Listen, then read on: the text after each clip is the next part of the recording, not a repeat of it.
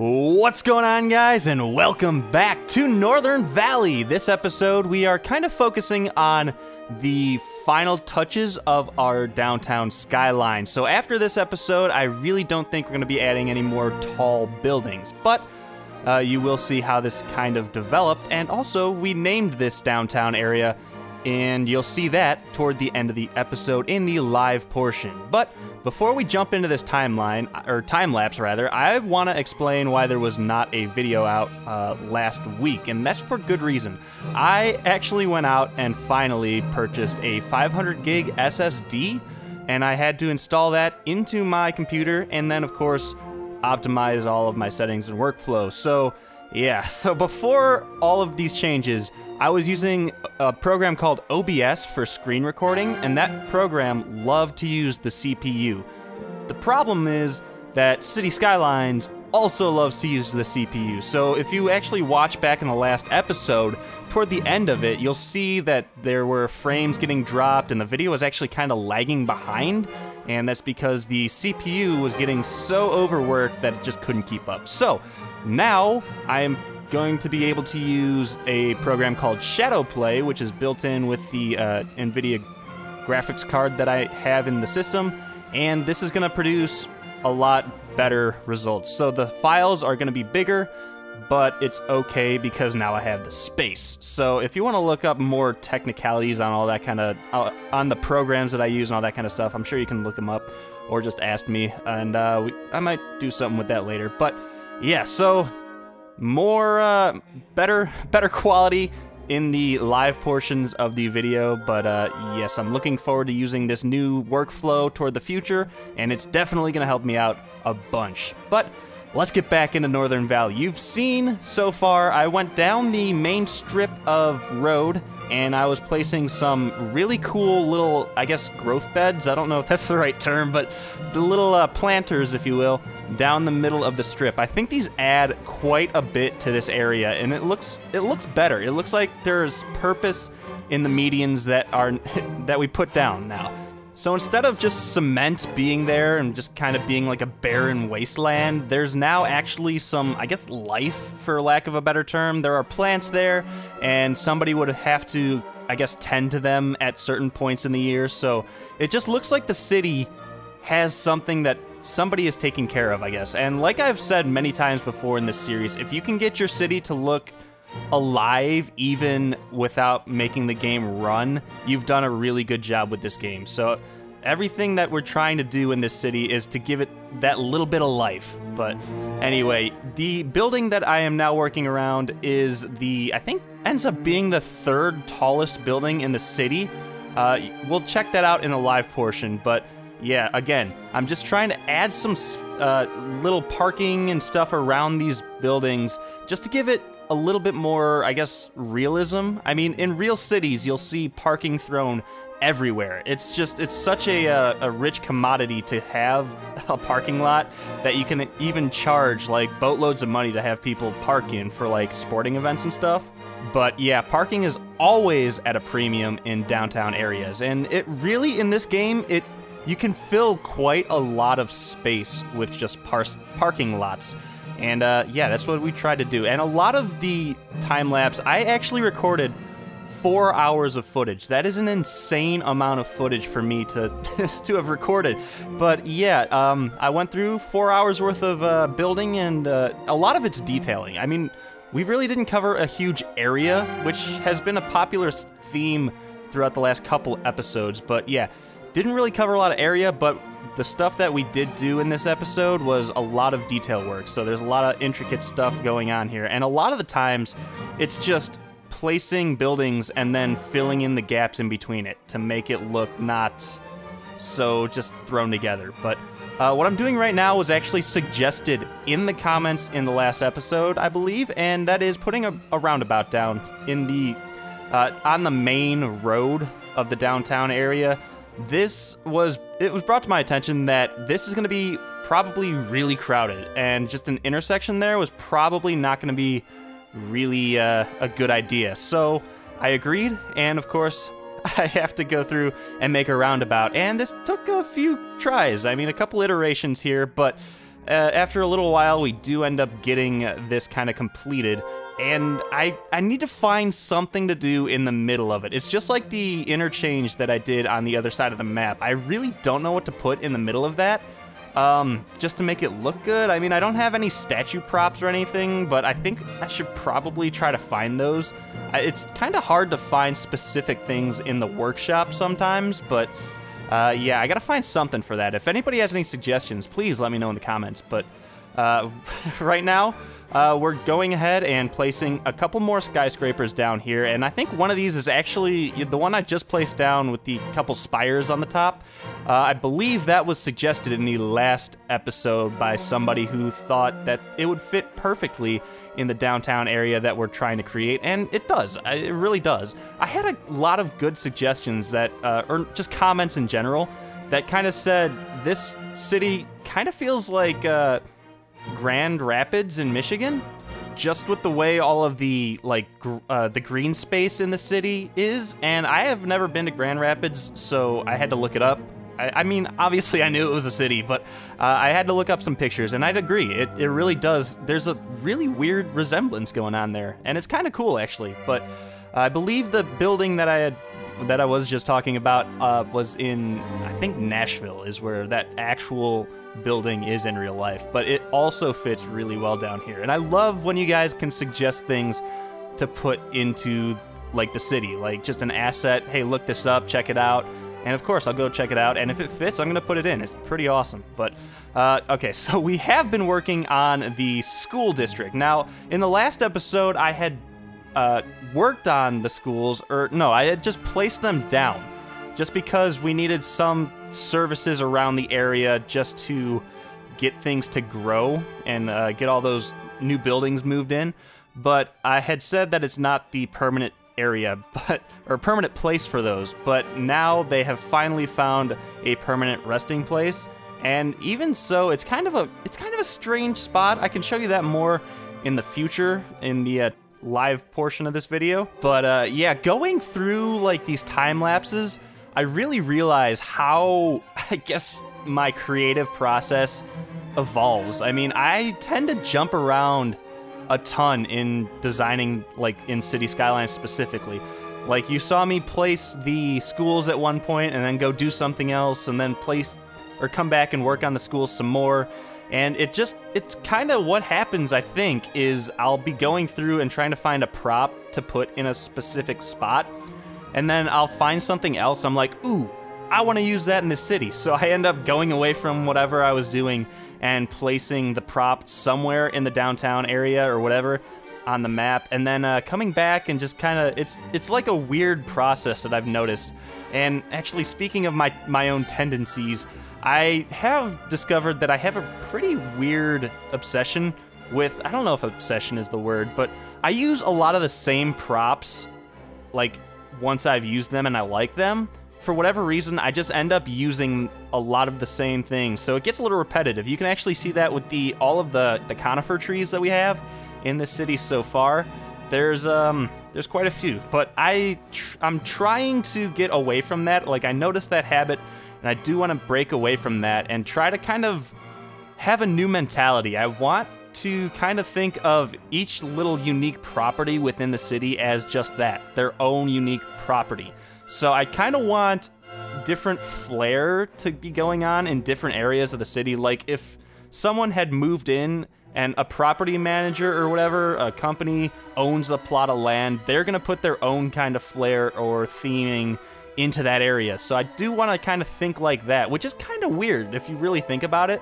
Like, I am one person, but I'm trying to get into like a role play of being different people, and how would I have designed this versus how would somebody else maybe design this, and then try to take like a difference sometimes. I don't know if that makes sense, but if you're following along, I hope you are, because I don't know how else to explain it. But what we're doing right now is putting down, well, what we just did was put down a kind of central public transportation hub. This, I think, is the first one in the city so far, but we have not really done any public transportation in this city just yet. We really need to do that, because a lot of the buildings grow like a ton once you just put like a bus line in. But yeah, we're gonna have to do that. I haven't actually placed any bus lines down, and come to think of it, I haven't done any of the metro lines just yet either. So we're gonna have to do some of that, and eventually we're gonna have to think about train lines and probably our own airport, although I'm not really sure where we're gonna put the airport on this map, but yeah, we'll get to that when we get to it. But for now, we do have the bus depot down and the taxi depot, which is actually sending out taxis, even though there are no taxi stands. But yes, I mean, anyway, let's move on to what we're doing right now, and that is putting a nice little plaza down here in this kind of high-rise area. I had ended up putting this road, this little square down, just to get a couple buildings oriented the correct way that I thought fit the city. And I figured, since there's already 2 buildings down here, let's kind of turn this into like a plaza. And I ended up going through and actually putting that brick decal down that you just saw me working on. And that was because that one building kind of has like a red influence in it. So I wanted to kind of stick with like an influence from that building. It kind of goes back to what I was saying with the property and designing each property uniquely. But yeah, that whole plaza, I think we're probably going to want to come up with a name for this. And maybe we'll name a couple more buildings in the live portion of this video. But you see me jumping back to the school now and doing a little more detail work. I actually end up detailing a lot more around the school, but I think I cut that out. Like I said, I had 4 hours worth of footage to put into this time lapse, so I did want to kind of not bore you guys with a lot of the stuff like placing cars down around the city and a couple other little things that aren't really interesting to watch. I mean, if I want to put things into this time lapse that are kind of interesting. Like if I had an interesting thought process behind something, I definitely want that involved in the time lapse. But if it's just I needed to detail this area just because it needed something, it's not all that interesting. But yeah, it is definitely part of the city. So we'll go through and actually look at most of the stuff that I ended up doing. But yeah, some of it does get cut out of these time lapses. But anyway, what we're doing right now is kind of just finishing up this area. And like I said, in between buildings, it's crucial to have something going on. You can't just have grass. And a lot of people, if they're like, oh, I really suck at city skylines, a lot of the times it's because you're just going to place a building and that's going to be that, you know?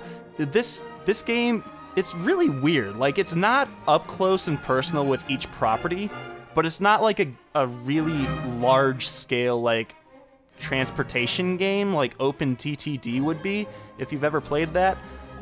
It's kind of in between. So you want to focus on detail. You want to get down to the nitty gritty, like zoom in as close as possible, place props down, place plants down, make it look like somebody went out there and placed each of these bushes, you know? And that'll give a whole new life to each and every one of your cities.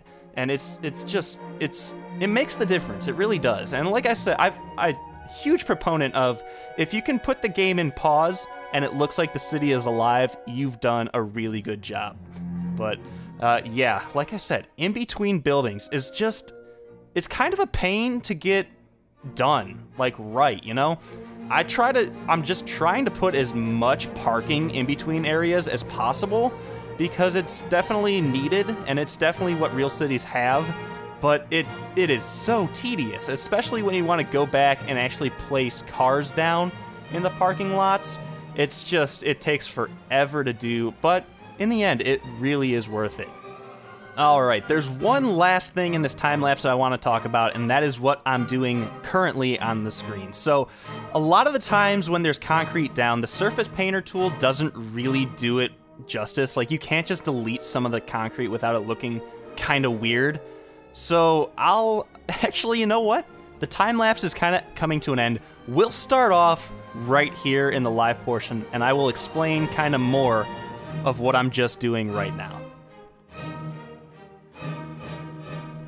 Alright guys, here we are live in the city, which is now called, ready?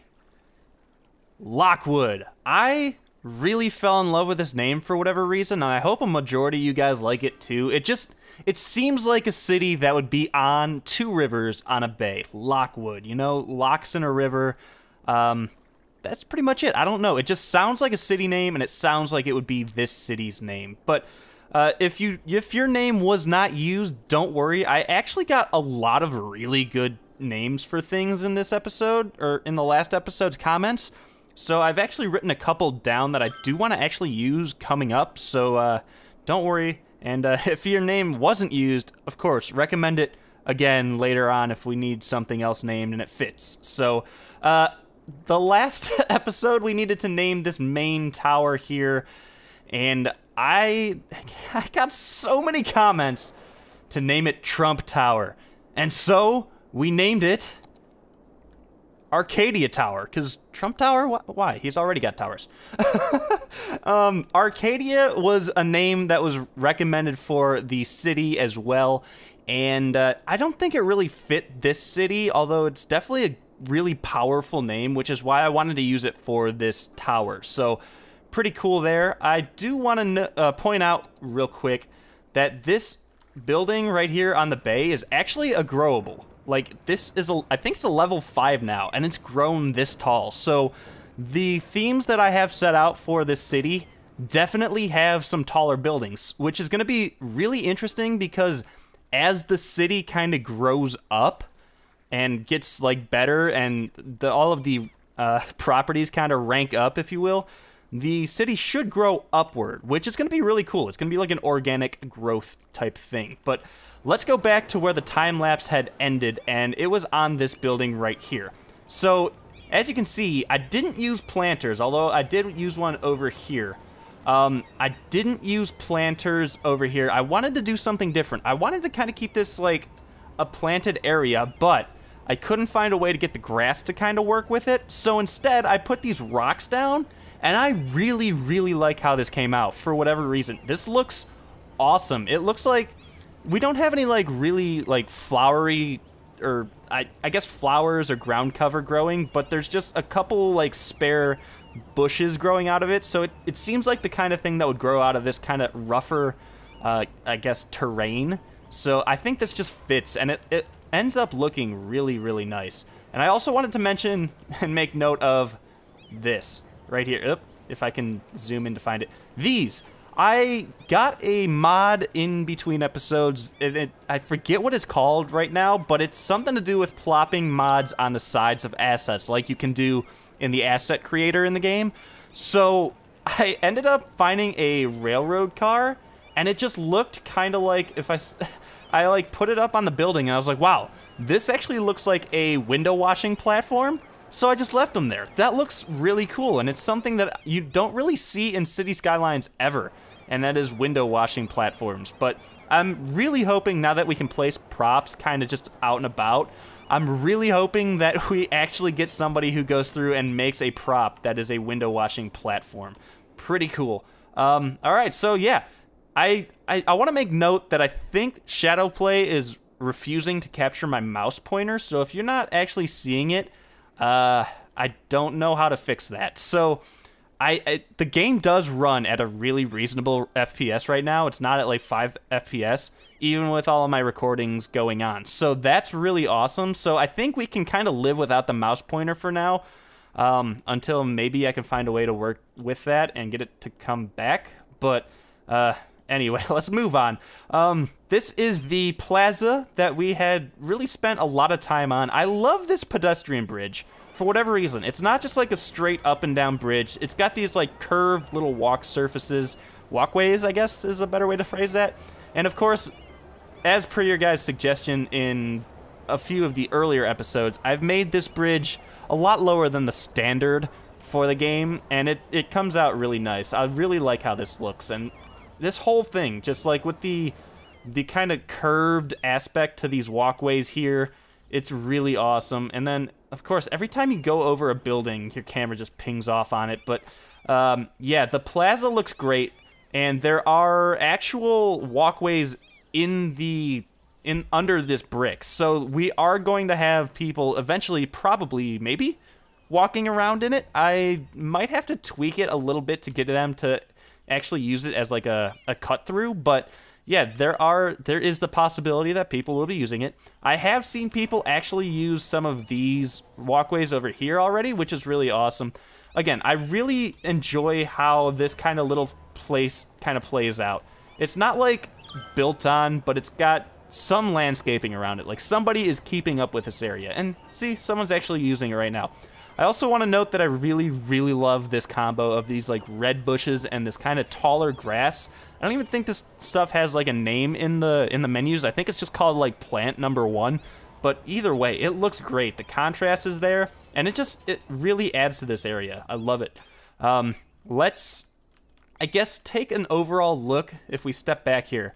This is pretty much our skyline now. This is going to pretty much be it for tall buildings. And really, we only have like 3 really tall buildings, and then there's a couple just filler buildings. And like I said, this one right here with the spires on it, not really all that tall, but it is really unique. So it's still adding to the area, but it's not making the city feel like something that it's not going to be, which is like a mega city. This is always meant, I think, yeah, this is always meant to be like a really small but really culturally based city, I think, if that's a good way to describe it. Anyway, yeah, I guess, you know what, we can probably end up naming this tower specifically, because I did want to get this in, and it is in the historical part of downtown. I'm not really sure what we should name it, so you guys can let me know in the comments, and I do want to name this kind of plaza, and maybe just like the third, or the, actually, yeah, technically the second tallest building. And you know what, with that spire on the top, it may even be taller than the Arcadia Tower, I believe, yeah.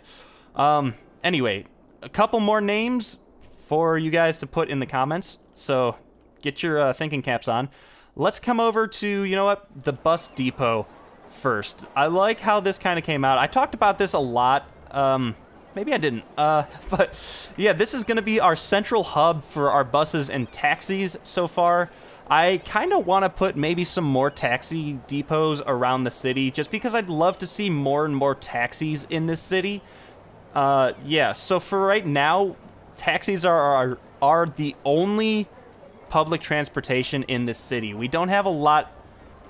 We actually don't have any other public transportation yet. The bus depot is here, and it is ready to be used, so we should probably do that in the next episode. I'm not sure. I'm not sure if I should do that in the time-lapse or during, like, the live portion. So I guess maybe you guys can let me know. But, yeah, moving on. This is the school over here. We have a high school, and we have an elementary school.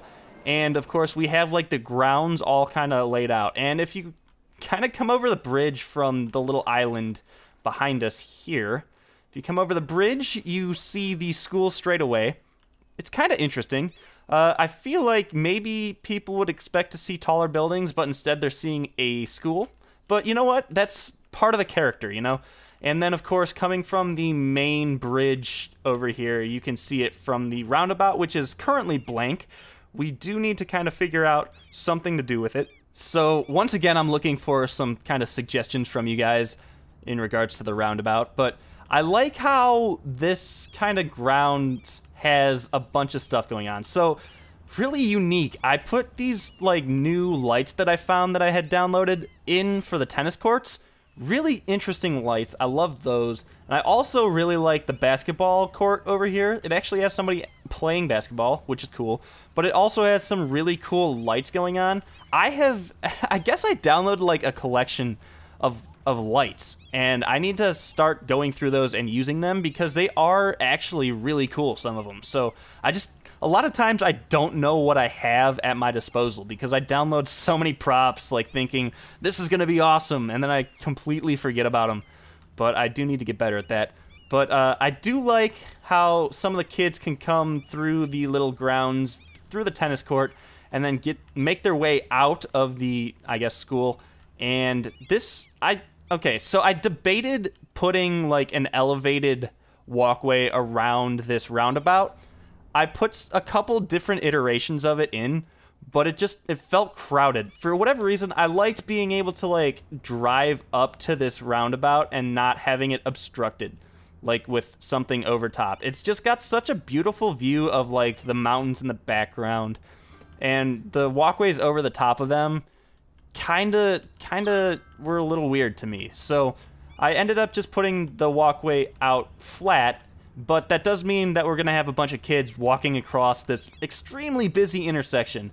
So I don't know if there's a really good solution for this, but then again, we're not using the rush hour mod in this playthrough, so it's not like we're gonna have a bunch of kids walking around at the same time. I don't know. Food for thought, I guess. Okay, so right in front of the school is, I think, commercial district right now. There's just low or high density commercial. I tried to like find, like, in real cities you'll have kind of buildings that are commercial down low, and then up top maybe there's offices or maybe there's residencies. So it's kind of hard to do that in this game. So I was trying to kind of focus and have, I guess if I go to this, I wanted to have kind of areas where there'd be commercials. So around the bus depot, there's a bunch of like commercial. It's kind of like you could park around the bus area and just walk to a store. But then there's just pockets of a lot of housing and like apartment complexes. And then it kind of, you'll just find strips of commercial.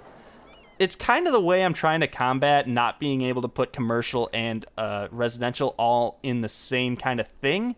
But yeah, moving forward, I do kind of want to keep that in mind. I'm not sure if there's really a good solution for that, but I just want to kind of keep it logical.